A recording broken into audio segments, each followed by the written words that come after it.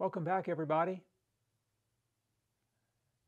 We are exposing the cyanotype fabric today with a piece of film, and this is the test strip.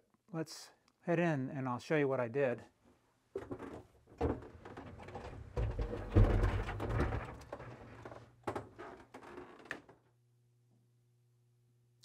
When you open up your package of cyanotype treated fabric, you'll notice that it has a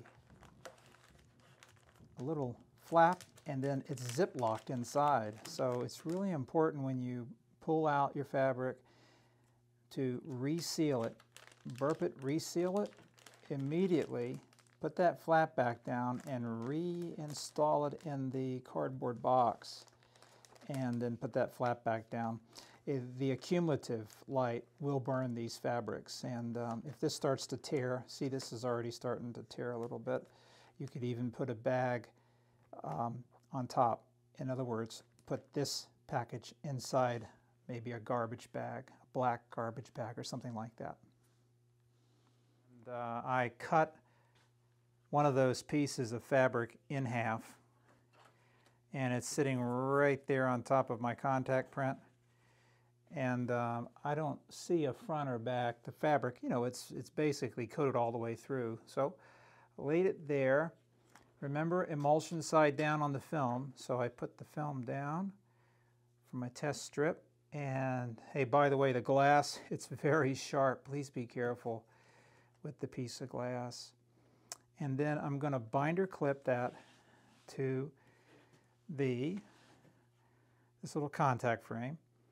And I'm going to run outside and start with maybe a 5-minute and then add 1 or 2 minutes each time. And it's not noon. You know, we're looking at about 2 o'clock here. So it's sunny today, but not as strong as it would be at noon. And we'll see what we get. Just before I head out, I am moving it into the black bag so that I can carry it outside, and I'll get to where I want to go, and we'll then pull it out of the bag. Also, don't worry about being in a safe light space like the dark room. Really, just low light, incandescent light is fine. You know, it takes a lot of light to burn these guys. I'm just being over precautious, and it's easy here to step into a dark room and do it.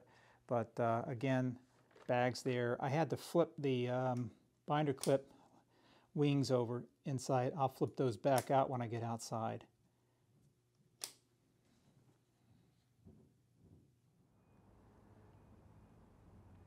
We're outside exposing the cyanotype fabric, and it's partly cloudy.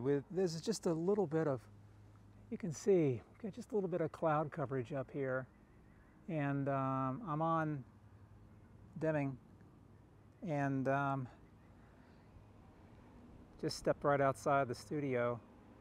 And I don't know. I'm thinking that we might want to wait until tomorrow when I've got maybe some clear skies and